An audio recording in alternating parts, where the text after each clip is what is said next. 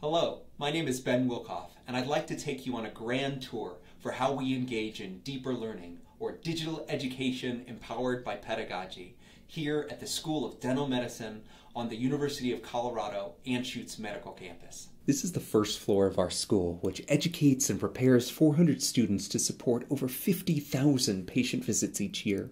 It's also a space ripe for innovative teaching and learning with Apple technology. From the first day of orientation with our new dental students this year, I taught them how to annotate photographs and text, whether those were photographs of their faces or the intricacies of tooth morphology, scans of textbooks, or images showing the physiology of the mouth.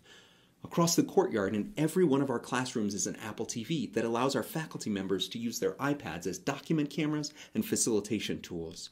In my PD sessions, I teach these practitioners how to use dental-specific apps that we push out with our MDM, or how to guide better learning with Explain Everything or Notability. We love to see you smile, and that's why we don't exclusively use Apple technology in the classroom or student study environment. Rather, we bring it into the clinic and the lab spaces to allow our students and faculty to capture their practice on iPad, recording videos with a Padcaster to establish best practices, and even capturing 3D scans of actual patient teeth, and then using ARKit to analyze the best way to prepare for a procedure. Ultimately, we know this is going to lead to better learning, which leads to better practice, which in turn leads to better care.